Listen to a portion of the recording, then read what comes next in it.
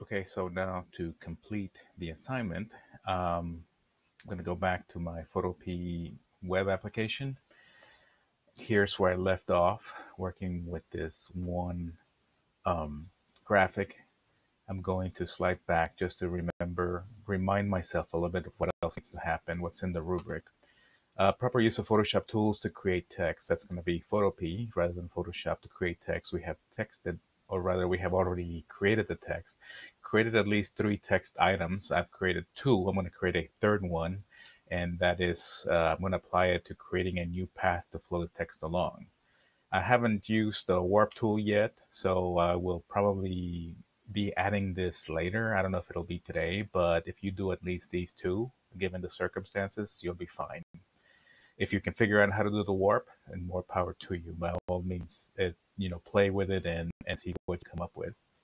I'm going to then, like I said, return over here. We're going to use the path. The paths, remember we used the channels before on when we did the marine exercise. Now we have paths, and paths we have not truly mentioned. Maybe I opened the tool before for the face-to-face classes, but this is basically the only time that we're going to be using paths in this course. I'm not too sure of how it's going to go with Photopea. It seemed to be a little bit different, maybe a little bit lacking, but we're still going to try it. The pen tool is what we use to draw paths.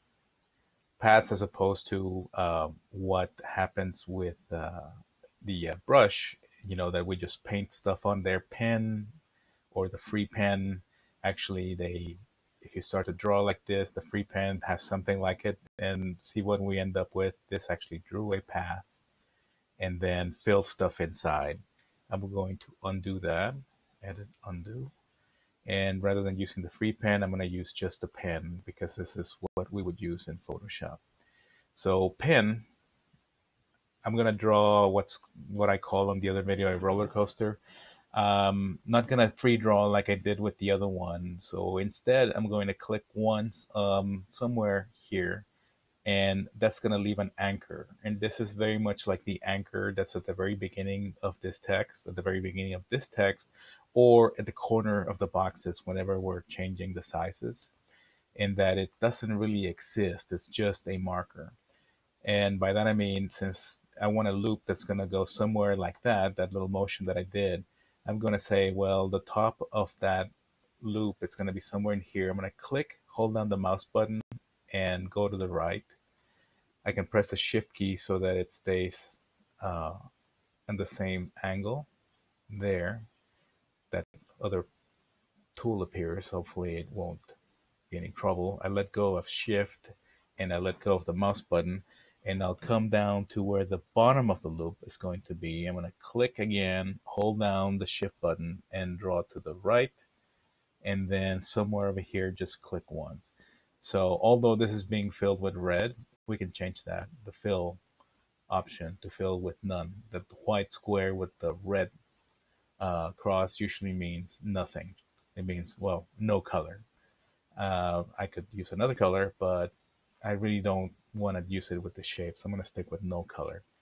I just want the shape, and maybe you notice that on the paths, there is a new shape path. It's just called a path in Photoshop, and this path is going to work just like this path that we drew when we clicked on the text tool. This one is straight, this one is not, this one is curved. I'm going to click on the type tool and hover and try to hit the path right on where it's crossing, and then I get a cursor that appears. And I have this green type. I'm going to change that to, I don't know, something else like white, and click OK. And I'm going to start to type something, and I think I typed in row your boat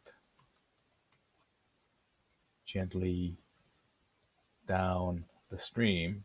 Notice how it keeps on typing, because although it's registering that there's type that's being added, it's outside of the path. I'm going to press Control A to select all of that text, and I'm going to change the size to something smaller. And now I'm able to read it. So now I have row your boat gently down the stream. Because this is text, I can always go back and edit it. Not in my paths because this is for editing the path, but the layers have the text. I'll double click and I'll edit it in this fashion. I'll uh, I'll change the color to something else. I'll put in yellow. Click OK, use my move tool, and now I have yellow. To make this a little bit more readable, in the roll your boat, I'm going to add an effect. Not a drop shadow, but rather an outer glow. Here's my tools. I'm going to change the blend mode from screen, which would make it lighter, to multiply, which will make it darker. I'm using a light color. Currently it's yellow. Click on that, and I'm going to select black. And click OK. Then I'm going to increase the size of this so that it actually glows, and it glows black. I'll click OK. I'll use my move tool, put this somewhere else. I could even rotate it a little bit. And now I have a third type layer, and I have multiple effects all around. I have this image in the back, and I have readable text. So thankfully this video was shorter than I expected, and that's good because I'm trying to keep the lessons short. So this is just an introduction to the next assignment, which is going to be the big one, the one with the book covers. I'm going to probably reduce the number of books that you have to do, but I will create a sample menu, rather a sample video, so that you can follow along using Photopea and complete the assignment.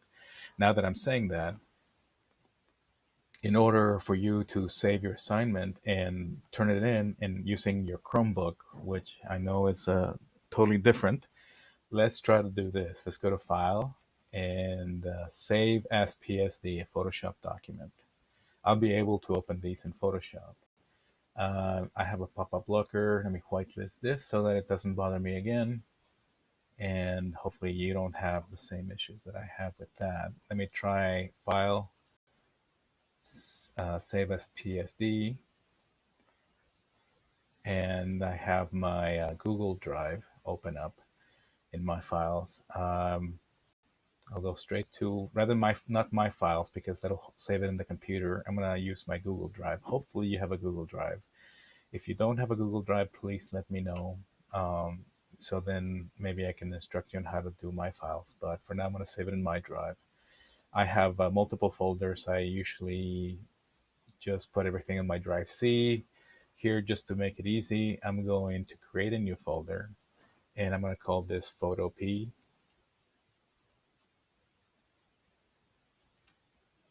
And open it. And my document is already named as week091.psd, and I'm going to save. And it's in my folder now. I can close this, and I'm going to go back to this assignment. I cannot turn stuff in because I'm an instructor, but I can go through the process with you. 9.1C, work with text. This is for your Chromebook assignment. This will just show me the assignment again, 100 possible points. I'm going to click on Browse My Computer, same thing as we do on the lab. But instead we have the Google Drive. I'll go to the Google Drive, find my Photopea folder. Here's week 9-1. Open that. And it tells me that this is the attached file that it's going to look for, and upload. If you want to add any comments because you're still working on this, fine. Don't really need them, but I will be able to see your files once you turn them in, and then just click on submit. This will give me an error, but if you get an error, please let me know so that we can change or add instructions to this. And that completes this part of the assignment. I'm going to be creating a book cover and share that video with you using Photopea so that we can continue with class.